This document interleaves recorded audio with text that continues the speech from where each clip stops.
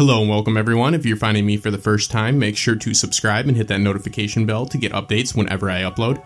I cover series such as Game of Thrones, Westworld, The Walking Dead, Vikings, and much more.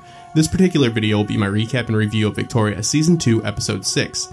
In these weekly segments for ITV's Victoria, I do a brief recap for the latest episodes and provide my own personal thoughts along with a rating that is on a scale from 1 to 10. So let's jump right into the episode. So I will start off right where I left off my last review of Victoria, which was admittedly not a very positive review. And I ended saying I hope they step up the seriousness of the series in the second half. And I think it goes without saying that they stepped it up. The episode titled Faith, Hope, and Charity definitely tackled some serious issues. The main issue, of course, being the potato famine. We also got a look at the issues Albert's brother, Ernest, is facing in the subplot. I was wondering if they were ever going to address the various STDs that plagued the life of the real Ernest. This interfered with not only his ability to secure an ideal marriage partner earlier in life, but also resulted in various long stretches of his absence from public life. These were usually either due to treatments of the afflictions or the effects that the affliction caused for him cosmetically. So I like the way they handled the issue and appreciate them recognizing and addressing such an unglamorous subject matter for one of our beloved characters. It's definitely a step in the right direction, in my opinion at least. And it's no secret I'm a big fan of David Oak's work, and he is a pleasant addition in any episode, even in cases like this episode, where the story is not particularly and appropriately not so pleasant to watch at times, but nonetheless, the seriousness of a topic matter like this and willingness to show flaws in our characters scores big points with viewers like myself. As for the main storyline, which is centered around the famine in Ireland, I found this to be portrayed as properly as you can expect a series such as Victoria to handle such a delicate matter. We see a seemingly distraught and completely empathetic Victoria. Now, whether or not this is the way Victoria really felt is a topic that is argued over by many, and I will not try to state a case for either side. I, as always, encourage you to use the show as a way to become aware of certain historical events and for you to be motivated by the show to do some research for yourselves. And as always, I leave links in the information for those who want to learn more. But Jenna Coleman has once again proven herself as an excellent actress, and she has done a fantastic job portraying the Queen Victoria that the show has provided us with. Whether or not you think that is an honest depiction or not, the fact is Jenna does a fantastic job with what is given to her. And I think the episode successfully walked the fine line of showing the ignorance of the British government at this time, as well as showing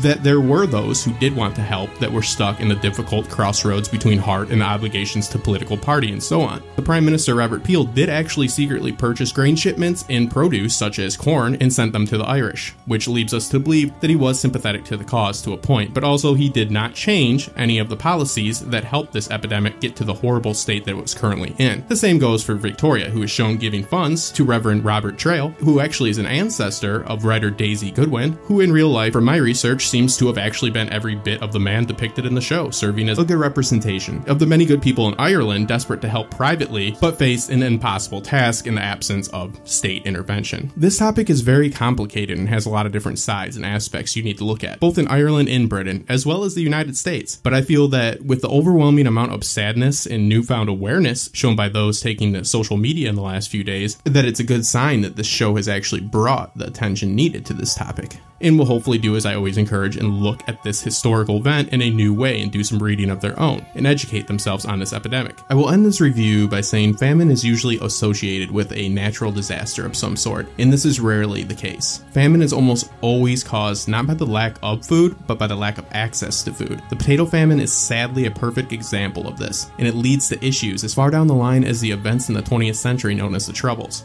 I will leave a link for everyone looking to learn more about this, and I give this episode an 8.5 out of 10 and look forward to next week's episode. Make sure to check out the Patreon link and the information and consider becoming a member. A small amount from you guys will really make a world of difference for me and will include some pretty cool perks for you as well. So thanks everyone again, and I'll see you soon.